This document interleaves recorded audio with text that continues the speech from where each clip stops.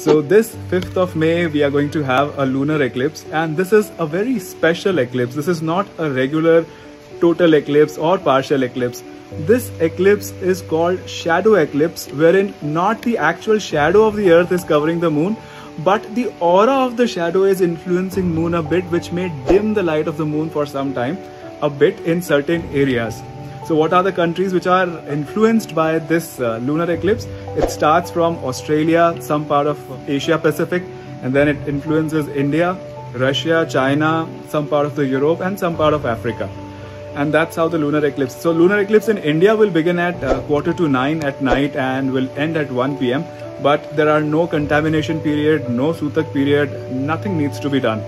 Just keep chanting Gayatri Mantra, Mahamrityunjay Mantra, keep chanting Om Namah Shivaya, meditate every day, and I'm sure you'll be you'll be uninfluenced by the effects of this particular lunar eclipse. Please don't worry.